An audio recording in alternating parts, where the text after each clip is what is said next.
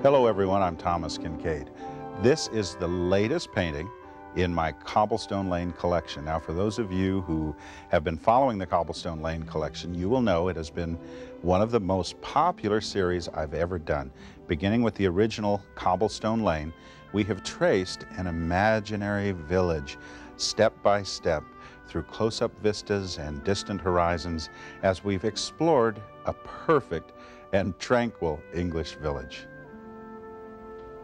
The latest piece in the Cobblestone Lane collection is Cobblestone Mill. Now, this is an imaginary mill, but it's based on some of those I have seen in my country rambles throughout England.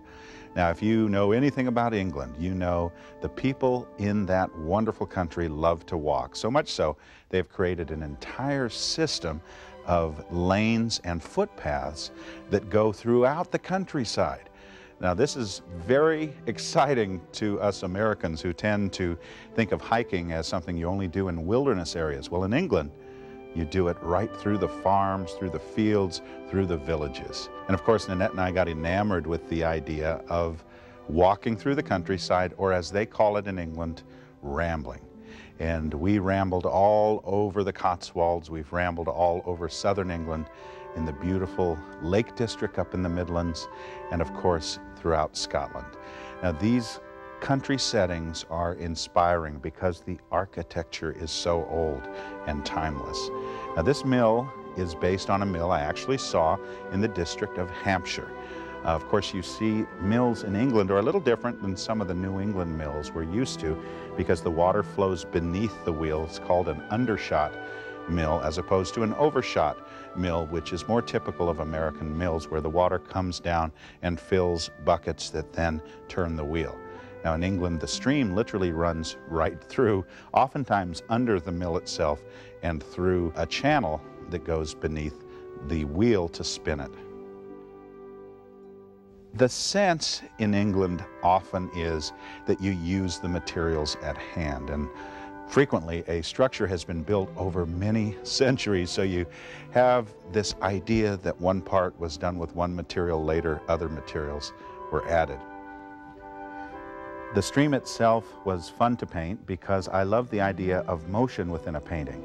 Here we have moving water cascading over the rocks and catching the daylight as it streams through the trees.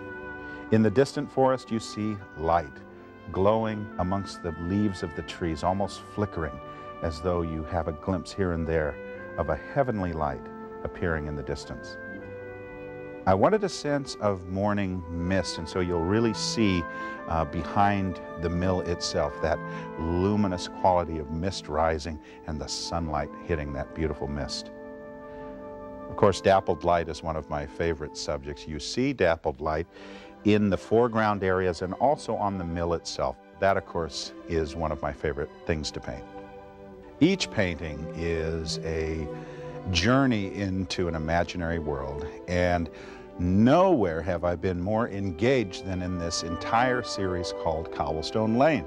It's as though each painting is a daydream that I half remember, half have visited, and yet part of me knows that there is no place like this, that this is a place that exists only in an imaginary world of my own creation. So when I work on the Cobblestone Lane paintings, I'm always bridging off my experiences in England, having lived there for months, having traveled there extensively, hiked through the countryside many, many times, and yet it's only a starting point. And really what I do as an artist is then mold those in to an imaginary world that I like to think is all my own. When I finish a painting, my prayer is always that God will take this simple canvas, this simple image, and will reach out into people's lives in a fresh way. You know, there's so much bad news that we see on the news and read in newspapers, but the fact is this world is filled with beauty. There is hope, and now more than ever, we need to be reminded of that. Cobblestone Mill celebrates the blessing of God's abundance. This is Thomas Kinkade, as always, thanking each of you for sharing the light.